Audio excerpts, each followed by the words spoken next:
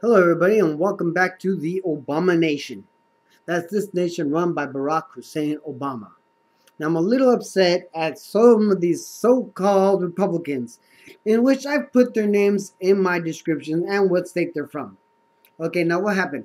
Well, Friday, check this is Monday. Okay, Friday there was a vote on cloture, which would have taken the power away from the Democrats from passing this Obamacare using just party lines. They would actually need some Republicans to vote on their side. They would need what you call a supermajority. Okay? But there are certain Republicans that did not, for some reason, support that issue. In other words, they voted with the Democrats to allow them to pass certain shit with simple majorities. Whether or not they said to their constituents that they are opposed to this so-called Obamacare or Affordable Care Act, even though they said they were going to help defund it, help stop it, help delay it, do whatever it takes to stop this Obamacare because it's such a bad law, they voted to allow the Democrats to pass in the Senate using a simple majority. Now, this wouldn't have been possible without these 25 Democrats voting with them. But the reason they did this is so that they don't step on Obama's toes. They can go back to their cities, their constituents, and say, yeah, I voted against it. But it passed anyways because the Democrats had a majority. They voted down party lines, they passed it. But that wouldn't be possible if it wasn't for that cloture that they voted for, right?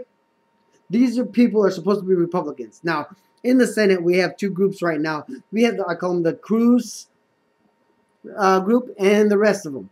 Why? Because Ted Cruz actually has the balls to stand by what he believes and what he said he's going to do. And when it comes to doing what he can to educate us and stopping Obamacare. And then we have the other people that say, well, we have a difference in tactics. Our tactic is just to say we're going to do things to stop it, but actually we're not really going to do anything. We're going to vote against it, but since we don't have the majority, we know as long as we can vote against it all we want. It don't matter. We don't have the majority. Right? And if there is a point where they need a simple super majority, no, we don't want them to need that. Because then I will have to vote for Obamacare, and then my constituents will see that I voted for Obamacare.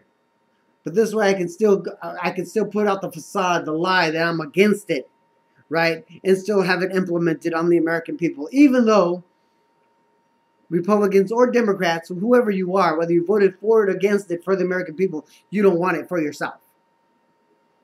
And even though you're going to lie about the situation. Well, anyways, I'm not going to go through the whole freaking thing again. But I'm going to tell you, these 25 people in my description below, Republicans betray their principles. They betrayed the Republican Party on Friday. And this is why we're going through this back and forth on Monday. Okay? Anyways.